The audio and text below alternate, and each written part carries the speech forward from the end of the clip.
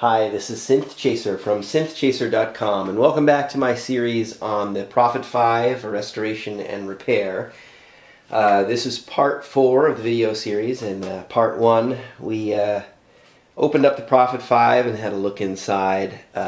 This Prophet 5 wasn't working. All the lights were on. 88 was showing for the program and bank number, and it wasn't responsive to any controls. In the second part, we rebuilt the power supply. In the third part, we changed a broken pot, changed the battery, and recapped the entire synthesizer. And I left you with a bit of a cliffhanger. I didn't turn it on to let you know if what we did fixed it. So now it's time for the moment of truth.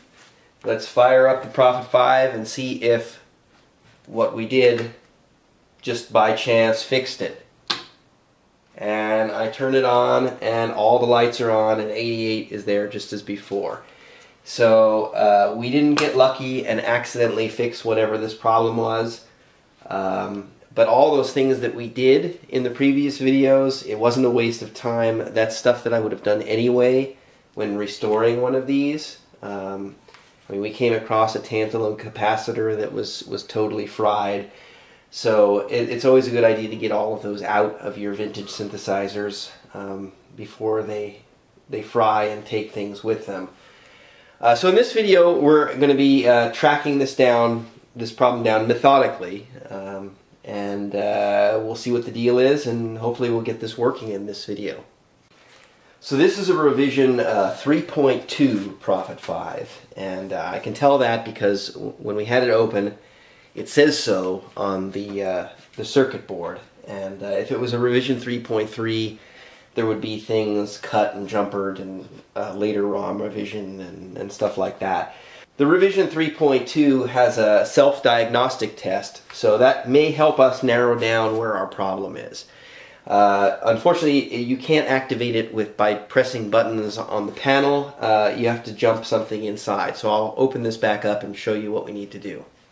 So right now we're looking at board 3, the CPU board, and in order to access this test, we have to install a jumper between this test point 304 here, which is labeled as memory test, and the 5-volt rail. And conveniently there's a little part here where we can clip that to, that they made the 5-volt rail easily accessible. And then we can go and turn the keyboard back on. So according to my handy service manual that I have here, with this version of ROM that I have, with that jumper in place, when I turn it on, it'll go to the memory test, and it should flash the LEDs on the panel, and then when I hit the tune button, it should go through and it should test the RAM, the different RAM, the scratch pad RAM and the non-volatile RAM, and the ROM and the timer, and let me know if there's a problem in any of those areas. So I am going to turn it on and we'll see what happens. So I turn it on and the LEDs are not flashing, and it couldn't even execute this test.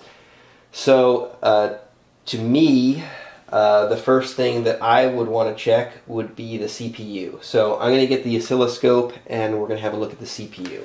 So I busted out the oscilloscope, and what we're going to do is we're going to be looking at the CPU. The CPU chip is right here, and if we're not even getting to the memory test, the self-test, then there's a few possibilities.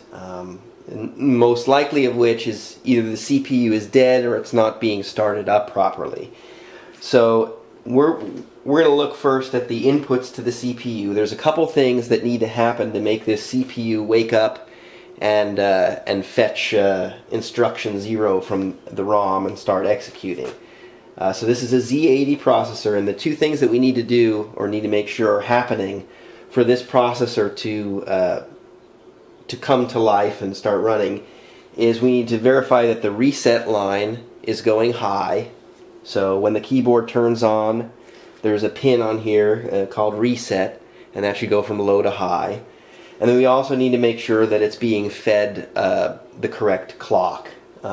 So the CPU has an external clock, and the oscillator is right here. It's a 5 megahertz clock, but I think the CPU is actually running at half of that, at 2.5 megahertz. The first thing I'm going to look at is the reset line. Reset, according to my schematics, is pin 26. So I will hop over here, 22, 24, 26. So with the synthesizer off, reset is at 0. I mean, there is power in this synthesizer still from the battery, so it's good that it's 0 volts. And I'll turn the keyboard on, and reset goes high. Turn the keyboard off, reset goes low. So the reset line is being sent correctly to the CPU. The other input that it needs to run correctly is the clock, and the clock comes in on pin 6. So I'll come down here, 2, 4, 6. So the keyboard's off. I'll turn the keyboard on, and I saw it budge up a little bit, but it's not a 5 volt square wave like it should be. So we're not getting a clock into the CPU. So without a clock, it can't execute any instructions. So we're in the right direction. So now let's work our way back. So there's the clock here is going through this TTL chip. The output of the TTL chip is coming to the CPU pin 6, which we just measured. So let's check the input from the clock to the TTL chip. That basically divides it from 5 megahertz down to 2.5 megahertz. The input is on pin 3 of this chip. So pin 3 is right here, and I see something. What is this?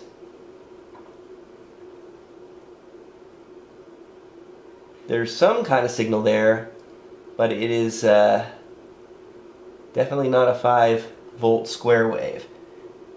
So we're looking directly on the output of this, on the input of this. There's a couple possibilities. One is that the clock is messed up, and that junk that we were seeing going into the TTL chip is truly the output of the clock. The other possibility is the TTL chip is bad, and it's basically pulling down or up the output of the clock.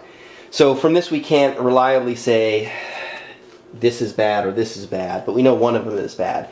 So what I'm going to do is I'm going to actually take the, I guess I could cut the leads to the TTL chip and sacrifice it, but I'm just going to pull the clock out and desolder the clock, and we can test it out of circuit. And if it's good, then we know to change this chip. If it's bad, then we'll need to replace it.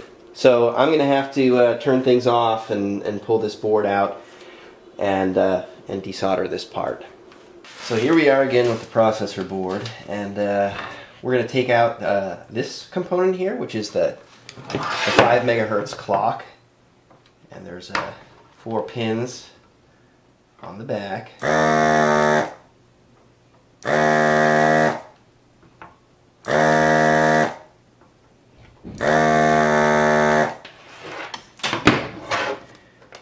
And out it comes. So here's my little test setup for the oscillator. So oscillator has 4 pins. One is the power, so I'm going to be connecting it to this 5 volt benchtop supply. One pin is the ground. One pin isn't used for anything. And then one pin is the output. So when I fire up the power supply, I should see a 0 to 5 volt wave there. And I'm seeing pretty much the same thing that I was seeing when it was in circuit. It looks like the signal is between 1.5 volts to 3 volts. And there it just changed again. So this oscillator is bad and needs to be replaced. I'm going to see if I have one with the same frequency as this. So I don't have a 5 megahertz oscillator, and this isn't just like a regular crystal, like a quartz crystal. This is a crystal oscillator, which is different. I had one of another value here that I can show you. I just hooked it up to this to show you for comparison. This is what a working oscillator looks like on the oscilloscope. So ours wasn't making it down to 0 volts, and it didn't look like this. So this is probably I mean, this is at least one problem that's preventing our Prophet from working. So now I have a few possibilities for what I'm going to do about this. One of them would be to make my own oscillator. So either find a crystal or a crystal oscillator and do some kind of tricks to it, like frequency division or something else like that, to get it to be 5 megahertz. I could scavenge this part from my other Prophet 5, although I don't want to do that because my other Prophet 5 is also not a parts machine. Or I can try to source a new oscillator, and I'm going to try to get a new oscillator. I'll see if there's a drop-in replacement available, because I would prefer to do that before trying more drastic measures. So a whole week later, and I did source a replacement clock, and now it's time to put this in. So there's a polarity to this. I mean, the pins are numbered, so you need to make sure that the pins on the new clock match the position of the pins on the circuit board. And I'll place that and solder it into place.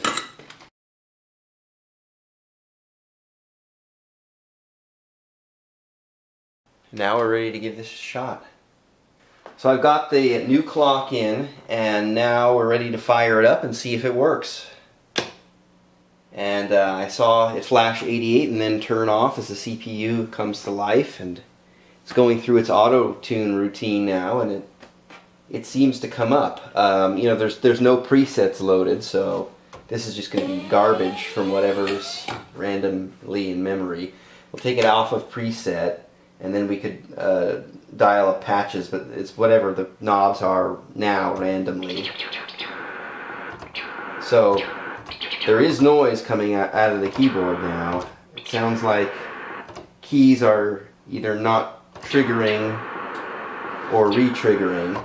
So before I go through and I comprehensively test this keyboard, we need to do the next part of the restoration, which is the key bed. So I need to know that when I'm pressing a key, it's triggering correctly, and if I'm hearing something re-trigger or not trigger, it's not due to a mechanical issue or dirty key contacts. So the next video we're going to pull the key bed, and we're going to do a restoration of the key bed. Also, if you can hear, the keys are kind of clacking.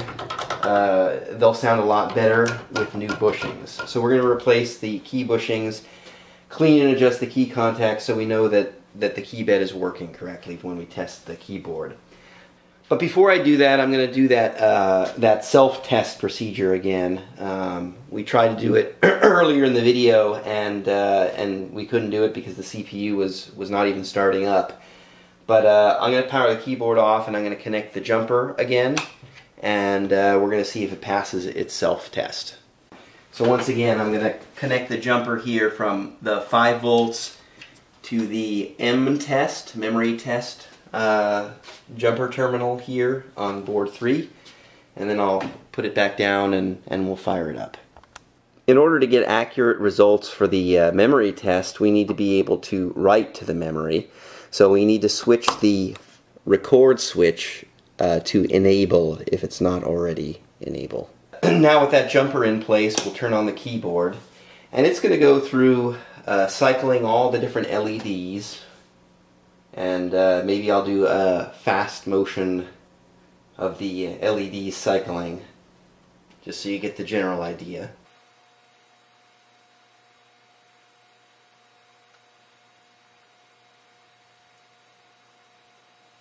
And when you get tired of watching the LEDs cycle around, you hit the tune button and then it begins the memory test.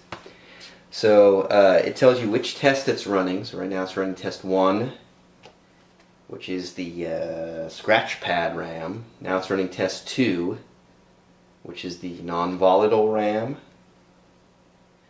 It went through 3 pretty quickly, which is the ROM, and 4, which was the timer. And now it's displaying 0, which means that it's reached the end of the test and there were no errors. If there were an error, it would stop and flash the area that you're having a problem with. So just for fun, I'm going to come back around here and mark the record disable. So now it won't be able to record to non-volatile RAM, and we'll see what happens with the memory test. So scratch pad RAM and non-volatile RAM, it threw up an error and stopped the test. But you need to make sure that the enable switch is on to get accurate results with this test.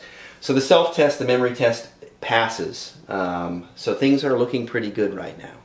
So in this video, we got this Prophet 5 to actually boot up, and I changed some of the settings, and it actually does. I mean, it has definite key bed issues, but it does produce notes. So in the next video, we're going to pull the key bed out, and I'll show you how we change the bushings and clean the key contacts. And after that, I'll be able to test everything out. If there's any other issues, we'll repair them. And then I'll show you the calibration procedure to get the Prophet 5 all in tune and ready to go.